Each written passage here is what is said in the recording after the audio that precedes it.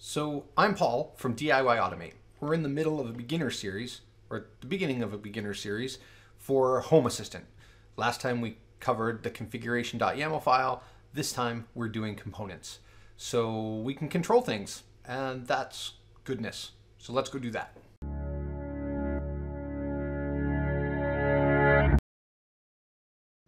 Okay, so last time, many moons ago, we went over actually a couple of videos, right? One was how to use Notepad++ to connect to your Raspberry Pi and Home Assistant. And then the other one was just a general overview of configuration.yaml. And if you were following along with that, you should be able to now go ahead and open up your Raspberry Pi and your Home Assistant configuration within Notepad++. And that's where we're going to start. One thing I will say here is, if you haven't done it, or if you haven't done it in a while, go ahead and run an update and upgrade, and maybe even upgrade Home Assistant as well. And I'll put links in the video so that you can easily do that. But we've done most of that before. Okay, so let's go look at configuration.yaml really quickly again. Just go into your Notepad++ and open up your configuration.yaml. And if it is still at the beginning of how it was installed, very few changes here, this is what your configuration.yaml will look like. So a couple things. One is that each of these sections are called components. And components can just do a few different things, right? So components are either configuration of add-ons to Home Assistant that control things like Hue Lights, Sonos, whatever device or IoT type device you have to install. It can do things like go and gather information from services like Weather Underground, which is what we're going to do today, or a bunch of other services. It can basically do anything in the backend. There's Python scripts that others have written that are plugins to Home Assistant, and the way that those are controlled are through components within configuration.yaml. Fair enough. So there's a couple other things, right? So Home Assistant itself is controlled through components within configuration.yaml. So Home Assistant, you can see, is the only actual component that you have to have in order to make all this work. And that's sort of there by default. You can see I've already named mine Loft instead of Home Assistant or Home. And you can go ahead and do that. And I think we did that in the last video. You can see the different latitudes and longitudes. And that's how Home Assistant knows where you are to get different data and things like that. So if you haven't, go ahead and configure that. Put in your values. If you need help, go back to the Home Assistant beginner #1 video, and that'll walk you through that. Things like introduction, we'll go through that, but that is actually one of the tiles on the Home Assistant homepage. Enable the front end, set a password, which we'll do today, check for updates every time you log on. Those are all different components within configuration.yaml within Home Assistant that controls what Home Assistant's doing when you start it up and when you interact with it. So that's all well and good, but these default components really don't give us much. Right? What we really want to do here is we want to be able to control the things we want to control. And we can go and write all kinds of components to do that on our own, and maybe eventually we'll get there in these videos. But really, most of the stuff that we want to do, somebody has already done for us. And that's very nice of them. So let's go look at that. So in order to get to that, you can, you can go to your Home Assistant installation. And remember I said that introduction is one of the panels, right? And this is the welcome home. That's this introduction within the configuration.yaml. So we are going to go ahead and play with that.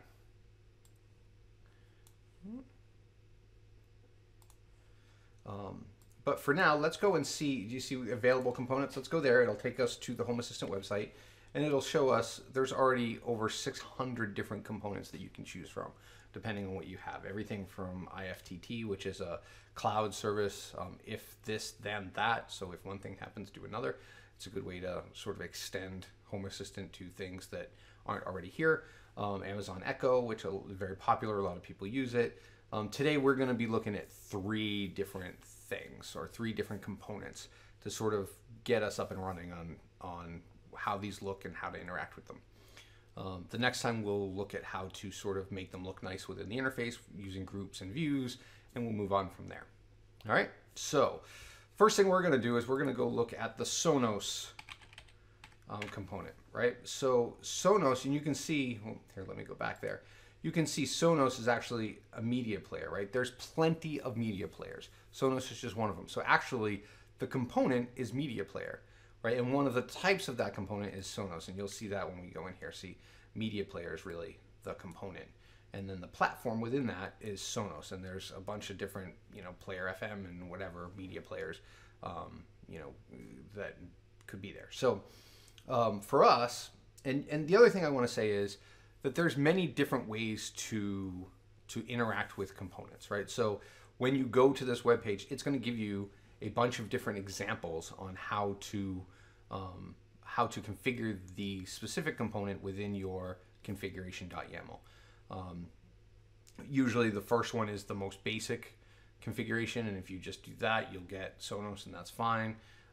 Others, you'll see you want to discover a specific interface, which will maybe your controller, or do you want to add all of your different hosts, all of your different Sonos players? And that's what we're going to do. We're going to add all of our different Sonos players.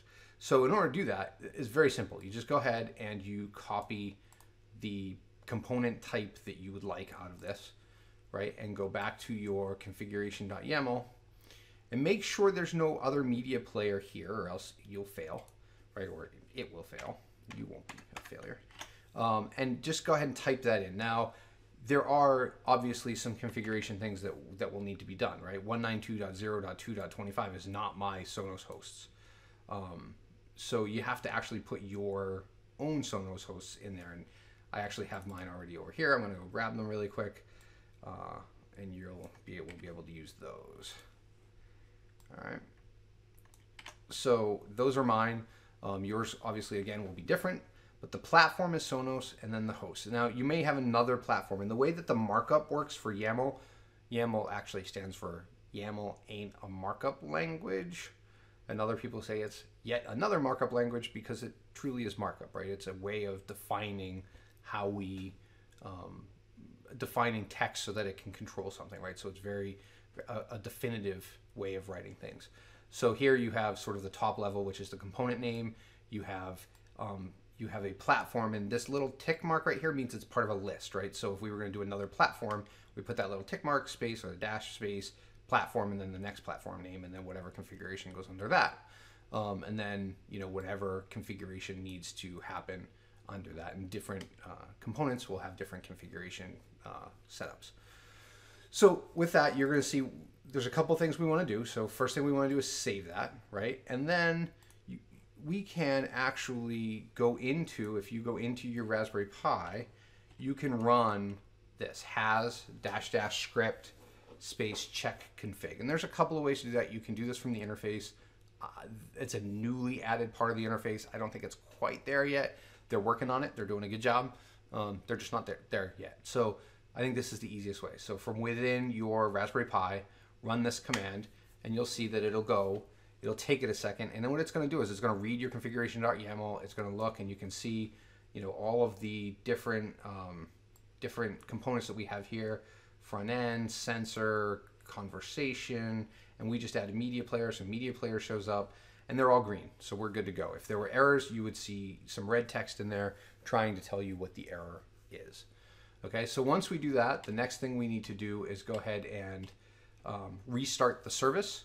So if you've set up your Raspberry Pi and your Home Assistant installation the way that I have, this is the way you'll restart your service. If you've done it differently, it may be slightly different, especially the service name, but this is pretty common, right? So sudo system control, it's actually going to restart has service.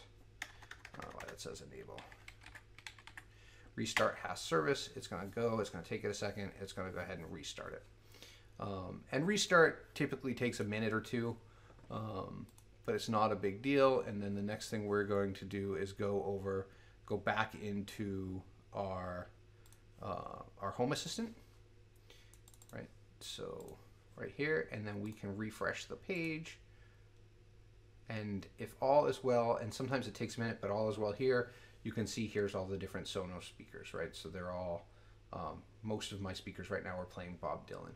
One of the great things about this is now this gives you an interface, right, to control these things. So already, because of the way that the component is, the component understands Sonos, right? So you can do things like start music playing, right? You can skip to the next song. You can do things like control the sound, right? So there's a bunch of, or volume, sorry, you can skip to the next song. There's a bunch of different things, and depending on your Sonos setup, I don't have a Sonos that can actually take sources, right? So this is my playlist, my Sonos playlist, not like Google Plus playlist, but the actual ones that are in Sonos itself. So there you go. So that's how easy it is to add a component. So we're going to add a couple more, and some that are a little bit more complex than others. So for me, after Sonos, the thing that I would set up would be my Philips Hue lighting, right? So again, what we can do is we can go back to the Home Assistant page, right? Back to the components.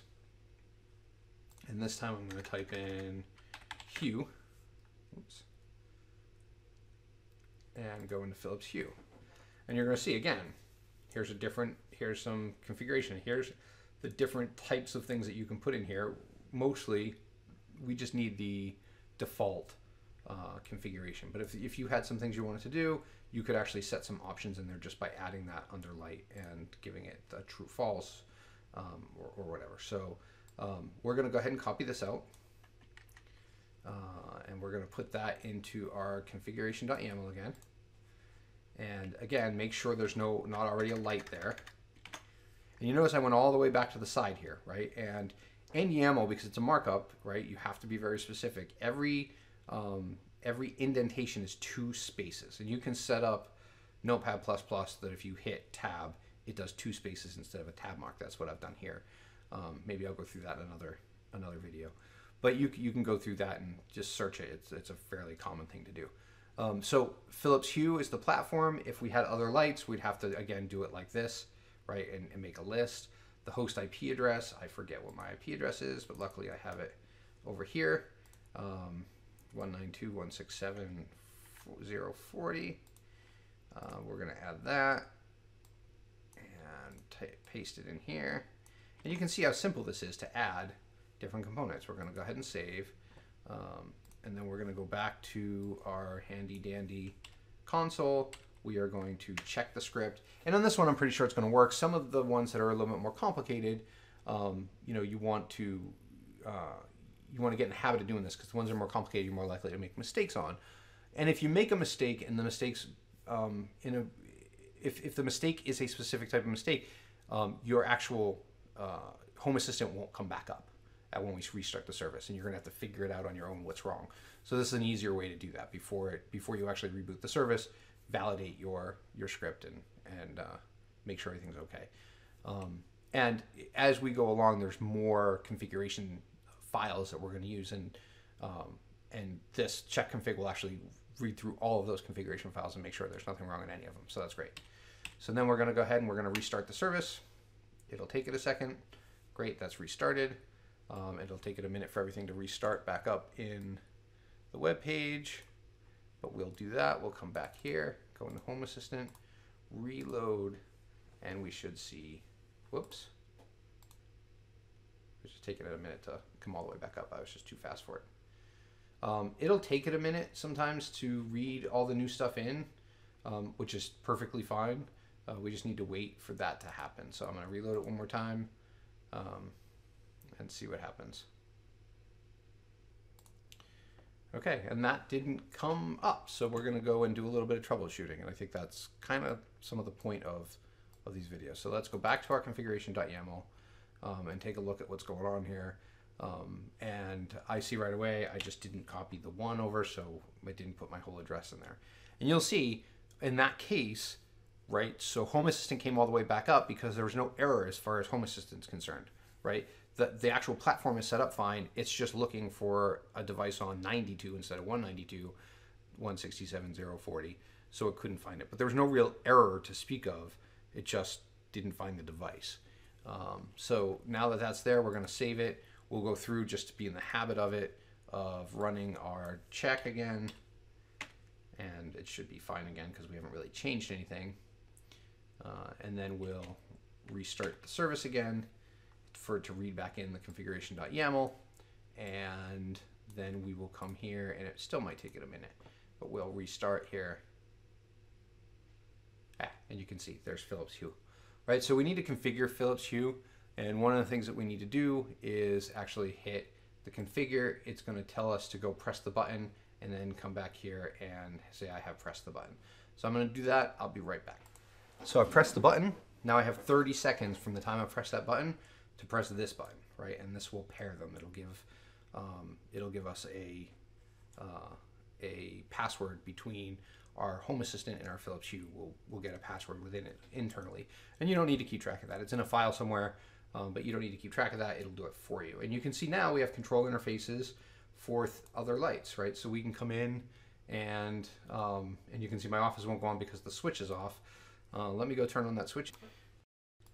Okay, so I turned on the wall switch, so there's power to the actual light, and now you'll be able to see we can control it from here, and we can actually come in and do things like control the color, right? Turn it to white, turn it to yellow, color temperature, change some effects on it, random color loops, things like that. And if you have Philips bulbs, go ahead and play with all that. I'm not going to go ahead and do that here.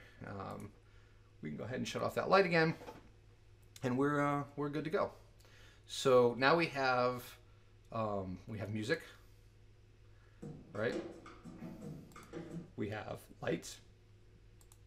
And I think we'll do one more slightly more complicated component, right? So let's do the weather underground component. And there's a reason I want to do this, because it's a sensor, and there's already a sensor within the default configuration.yaml file. So this will show you how to sort of add things under different sensors and things like that. So let's go back to components, and we will go to weather underground.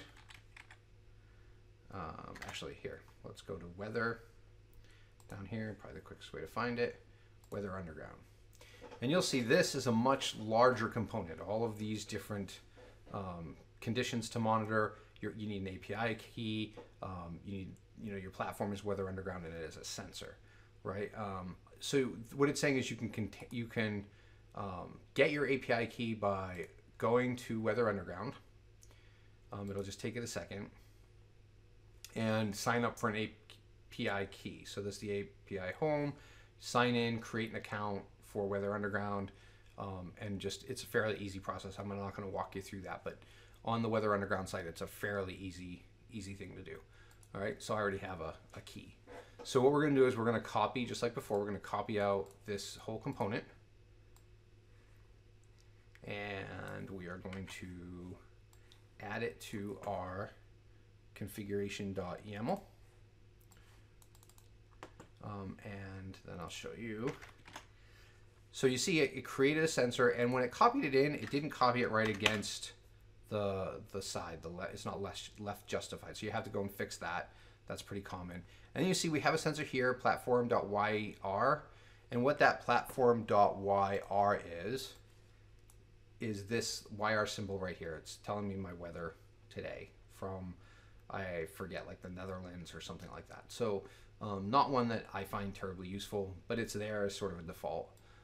So we're going to leave that just to show you how to combine these, and then we'll delete it out at the end. So right now we have sensor platform YR. We're going to just copy platform YR, right? And we're going to come here. We're going to 2 spaces for an indent, dash space platform.yr. Whoops, and make sure that it all, you don't get any extra spaces in there or it won't work. And then I'm actually going to leave this sensor here right now so that I can show you what an error would look like. But normally, and we'll come back and we'll get rid of that. So let's save this. And then we're going to go back into our console. And we are going to check our config. It's going to take it a second. And you're going to see, see duplicate keys sensor. Right, and it tries to give you an estimation of where it is. So line 43 and line 60. If you come here, line 60 is here, line 43 is there. Right, so in here, it's line 43 and line 60. And then in here, it's line 43 and line 60. So there we go with that. So there's a couple ways we can do that. We can just delete it out, or we can comment it out. Whichever one you want to do, or you can decide you don't need the duplicate platforms and just delete the entire platform of the one you want. But once we do that, you can see we've commented that out. It no longer applies. We come here, we check the script, and give it a second, and we're all green again. We're going to restart our service, and that should just take a second, and then we'll come back here. Oh, one more thing we have to do. Sorry, before we go back there, your API key, you actually need that API key and you need to add it to the component, right? So again, did you see there was no actual error within Home Assistant, right? It's all green because as far as Home Assistant is concerned, all your text is right. It doesn't know what your API key is. It doesn't care. So it doesn't actually validate that that key is correct, right? As far as it's concerned, your API key could be a valid API key, right? But that's not what ours is. So I'm going to go ahead and grab an API key from over here, and I have mine in a secrets file so that you can't get it and use it. Most of you wouldn't, but hey, a couple of you might. So, and I'll show you how to create a secrets file in another video so that you can sort of do that, right? So I have another file somewhere where that API key is stored, and Home Assistant will just go out and grab that out of the secret file. If you're curious before that, just go to the components page and look for secret, or do a search within Home Assistant. So now that we have that, we're going to go ahead and save again. And we're going to check the config. And then we are going to restart. And everything's good. Now we'll go back to our web page.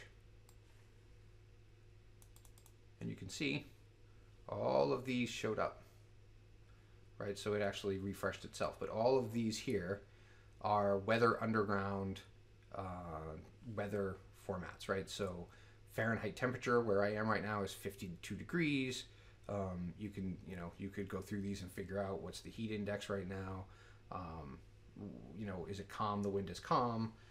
There's a bunch of things that you can go, millibar pressure, a ton. And the way that we can control this, because that's pretty ugly, right? Eventually I'll show you how to change, maybe 3 or 4 videos from now, I'm going to show you how to change all of the text under here so that it's more human readable and not just what Home Assistant decides to give you. But for now, let's go back in and decide what we want. So I live in the US, we do Fahrenheit. So I'm going to go ahead and I'm going to delete out all of the Celsius things here, and I'm actually going to take out the strings too. I don't care about the words. I just want the actual Fahrenheit numbers. Okay, so I'm going to get rid of a lot of this stuff that I just don't care about. You can get rid of whatever you want. You can keep just 2 or 3 of these. Precipitation in inches, that's great. I don't care about metric or string. I honestly don't care about pressure trends. I'll keep the relative humidity. Solar radiation, I don't care about right now. Station ID, I don't care about. And you can pick, again, whichever ones you want. Temperature in Fahrenheit, I will leave. UV, I don't care about. So I'm just going to delete the rest of these. Well, I'll leave wind miles per hour, just so you can.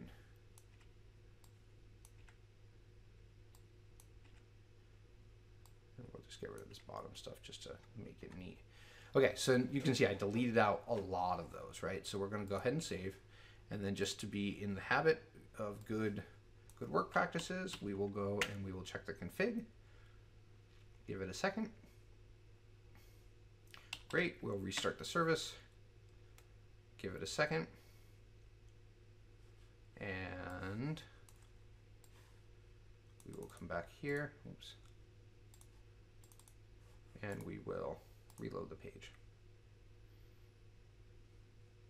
You can see now it's many less items. And that's how you configure components, right? So fairly straightforward, fairly easy. Most of it is copy and paste and taking a minute to look at the component web page and make sure that you understand it. And then validating your configuration before you go really makes things easier. So that's it. I think the next video is going to be about groups and views and how to take everything on this page that we have here and make it look better and more organized so it's easier for us to use. So that'll be the next thing that we do. And we'll just take this from where we are now with these three components and sort of walk through doing a few other things. Okay? So until then, keep automating. If you have questions, email me, put them in the comments. I will do my best. I don't hit them all, but I think I try to do a good job of getting to them. And if you know a better way of doing it or a different way, feel free to either email me or share in the comments for other people. That'd be great. Until then, have a good time automating, and I will talk to you again. Bye.